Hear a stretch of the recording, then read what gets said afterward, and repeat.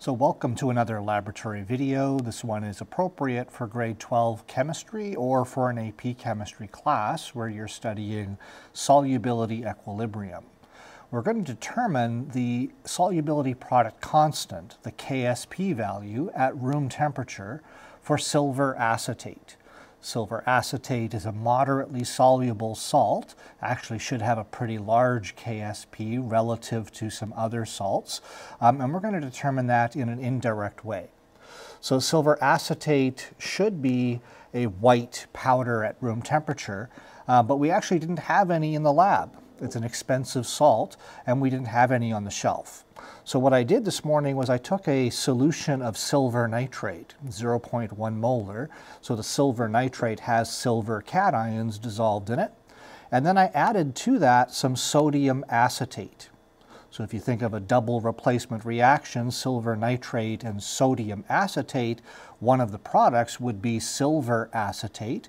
And because silver acetate is really not that soluble, there was a precipitate that formed as I mixed those together.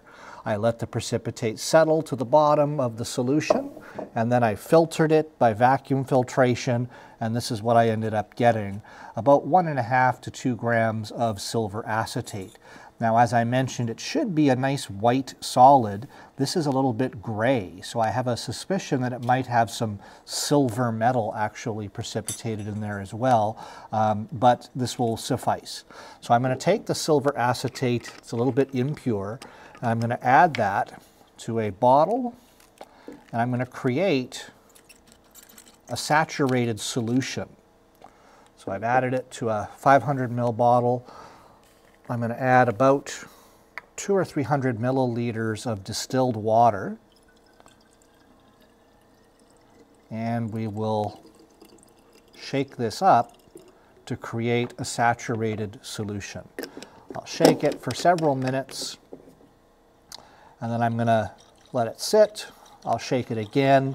What I need to have is a saturated solution, which is at equilibrium for the silver acetate. Okay, it should not all dissolve in there. So I'm going to shake it up and I'm going to make the solution saturated, and we'll come back. All right, so I confess that I had to add a little bit more of that silver acetate reclaimed to create a saturated solution in the flask. If you look carefully, you can see in the bottom of the flask there is some white powder, so there's some undissolved silver acetate sitting at the bottom. And now the saturated solution of silver acetate is above, and we have almost 350 milliliters of the saturated solution. What I'm going to do now is filter it. I'm going to do a vacuum filtration. I've got a piece of fine filter paper. I'll put that in my Buchner funnel. Then I'm going to wet that to make it stay. We'll press down. We want the filter paper to lay flat in the funnel. Get rid of any excess distilled water. Okay, put that onto our filter flask. I'm going to turn the water on, so you're going to hear some water rushing. So now we've created a vacuum in the flask. I'm going to take the silver acetate solution, which is saturated, and we're going to pour this through the funnel and collect the saturated solution underneath. So I'll pour it slowly. You can see the vacuum in the flask is creating low pressure, and air pressure is pushing the saturated solution through the filter paper. I don't want any solid silver acetate to be in the solution. I want just the saturated silver acetate solution down below. All right, so there we go. I've got a little bit of this solid material left behind, and it's got that gray color, so that probably includes some of those impurities. So now we're going to let that vacuum filter just for a few more minutes, get through everything through there, and then we'll move on to the next step. So I've collected the filtered silver acetate saturated solution in the vacuum flask. I'm going to pour that into a graduated cylinder so that we can see exactly what volume of saturated solution we have. pour that in. We said it was around 350 milliliters, just looking at the beaker, but of course, or sorry, at the bottle, but you'd never use the markings on a bottle to measure things accurately. So looking at this at eye level, holding it steady, I should probably leave it on the bench. As I look at eye level, you'll want to record this volume. So we have 340 milliliters. 340 milliliters of saturated solution of silver acetate. So we've collected 340 milliliters of the saturated silver acetate in the graduated cylinder. What we're going to do next is take a piece of copper wire. I've got it coiled up here. I'm going to find its mass. So you're going to want to record the mass of the copper wire that I'm using. And I'm going to take the saturated silver acetate solution. I'm going to pour it into a 400 milliliter beaker. All right, so get it all in there. Remember that volume, 340 milliliters of the saturated silver acetate. We're going to take the copper wire and we're going to place this copper wire into the saturated solution. Now, if you think about this, there's going to be a chemical reaction occurring. Can you classify the reaction? Copper metal will react with the silver acetate solution. As it reacts, there'll be a color change as it sits over for a while. There'll be a precipitate forming as well on the surface of the copper wire. So let's put that in. I've got it just long enough that it should stick out the end of the solution, so the copper wire is not fully immersed. Okay, you can see that there's some wire sticking out at the top. And I'm going to let this sit, and we'll come back in a few hours, maybe tomorrow, and the reaction will be finished. All right, so it's day 2 of the experiment to find the KSP value for silver acetate. I've left the solution overnight. You may recall that it was a colorless solution of saturated silver acetate to begin with. We put that piece of copper wire into it, and overnight, it's actually been a couple of days, the chemical reaction has occurred, and I'm pretty sure it's now complete. So in the reaction, you notice the solution is now blue. That's because the copper metal has been dissolving. It's been reacting and turning into copper 2+ ions. Dissolving probably isn't the best term. It's been reacting with the silver ions that were in the silver acetate solution. On the surface of the copper wire, you can see that there's this grayish precipitate. It's loose. You can see it moving around. That is solid silver metal. It's quite valuable. So we're going to take this and we'll give the copper wire a bit of a shake. We're going to dislodge as much of the silver as we can from the copper wire. All right, so there's still silver attached to the wire, but we're going to now try to get all that silver off into the solution. So I've got here some distilled water. I'm going to wash off the copper wire. I may also have to use a little scoop to scrape off as much of that silver as I can and let it sink into the beaker. So I'm going to do that, and then we're going to be doing a filtration. So I have scraped most of the silver metal off of the copper wire. You can see there's still some silver attached to the wire. I stopped trying to take it off because some of the copper metal was being dislodged into our solution. So we have kind of 2 little sources of error there. There's some silver metal that's stuck to the wire. We're going to lose that. But we also got a little bit of copper metal into our beaker with the silver metal. So those 2 errors may actually cancel each other out a little bit, but they're sources of errors that you're going to want to note.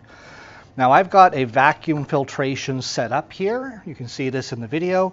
We have a faucet with a rubber tubing going to a side arm flask, and then we've got a large Buchner funnel, porcelain funnel, on top of that flask. I've got a piece of filter paper, a circle. I'm going to put that on the balance, and I want you to record the mass of the filter paper that we see there. So you can see it's 0.94 grams is the mass of that filter paper. We'll put that paper into the funnel, and then we're going to use a little bit of distilled water just to wet the filter paper. When you wet it, it sticks to the funnel better, and we'll pour out the excess water.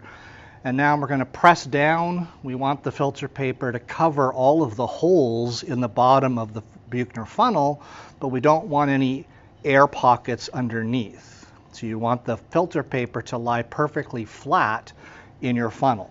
So that looks pretty good right there. You can see the tiny holes underneath the filter paper.